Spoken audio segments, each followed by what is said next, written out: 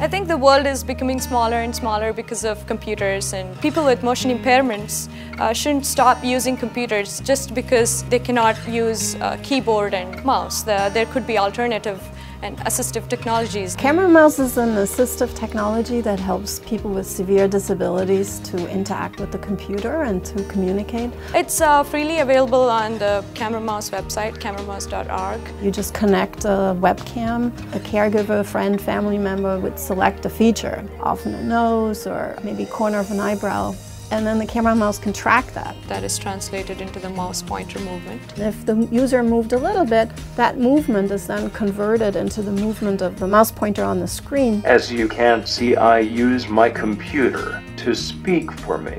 Rick Hoyt is a Boston University student. He graduated here and has been helping us on the project. He has cerebral palsy. He has motion of his head. Rick's working at Boston University in the computer labs with camera mouse.